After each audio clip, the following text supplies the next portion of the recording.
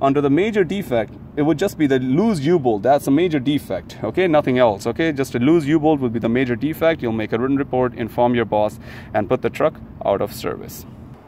All right, so now the next one is the tires. So in the tires, we got two questions that the examiner can ask us: the damaged tread or sidewall of a tire, or tire leaking if leak cannot be heard.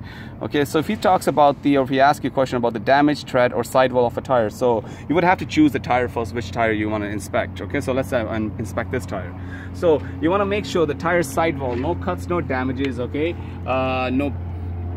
No cuts, no damages. Basically, this is what you're looking for: no cuts and damages here as well. Make sure you check for the tire depth here. Make sure it's more than 1.5 millimeter on the rear axles, and 3 millimeter would be on the front axles.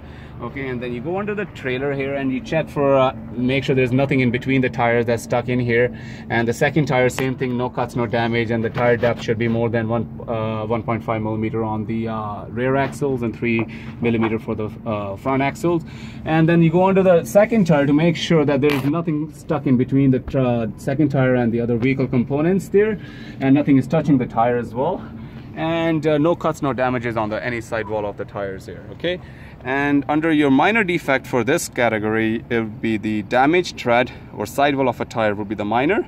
You'll make a written report, inform your boss, and continue to drive the vehicle. Under the major defect, if the tire tread depth is less than a wear limit, if tire is in contact with another tire or any vehicle component other than mud flap, tire is marked not for highway use, or tire has exposed coast in the tread or outer sidewall area. You don't have to say the not for highway use, but whatever, right? Then you have to make a written report, inform your boss, and put the truck out of service. And the second question would be the tire leaking if leak cannot be heard. So that's here another question under the tires. So if he asks you this question, the tire leaking if leak cannot be heard, so for that you need to check for any leaks on the tires. So for that, first of all, we need to grab a hammer, or you can kick the tires too.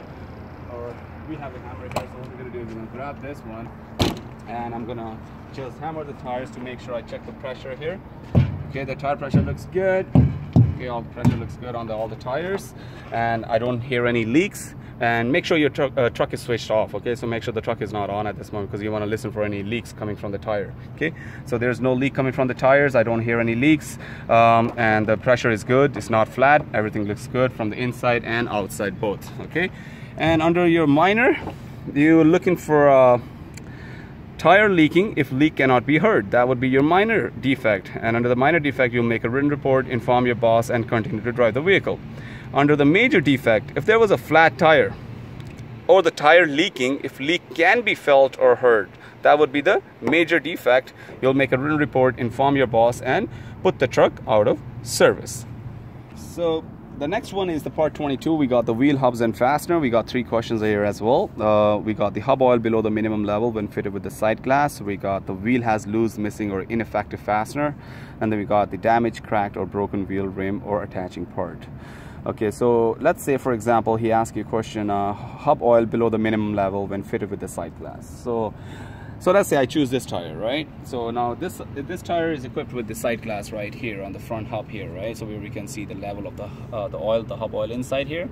Okay, so when he asks you this question, so you got to make sure you check for the level of the hub oil to make sure it's above the minimum level, which it is right here. I don't know if you guys can see, it's above the minimum level right here, the oil.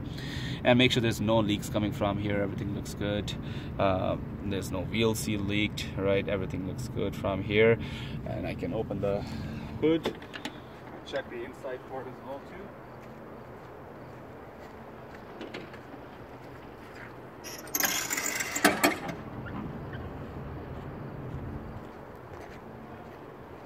Okay. So there's no wheel seal leak. Everything looks good. There's no evidence of wheel hub failure here. Everything looks good on this side here. Okay, now under the minor defect. So yep, we got hub oil below the minimum level when fitted with the side glass. And then we have a leaking wheel seal. That would be the minor defect. What you have to do is you have to make a written report, inform your boss, and continue to drive the vehicle. And under the major defect, that would be the one over here, evidence of imminent wheel, hub, or bearing failure. That would be the major defect. You'll have to make a written report, inform your boss, and put the truck out of service. Now the next question would be, is the wheel has loose, missing, or ineffective fastener. Okay, so now you're checking for the fasteners, okay, of the wheel and the rims and all. So this is your fastener. Make sure no crack, no damage. Okay, the hub fastener, make sure no crack, no damage, and there's no evidence of wheel hub failure. Okay, from inside as well and the outside as well. Okay, so everything looks good here.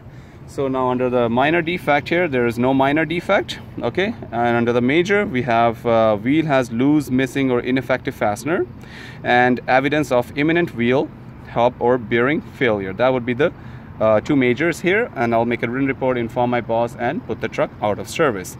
And now the third question under this wheel hub and fasteners here is this question: damaged, cracked or broken wheel, rim or attaching part.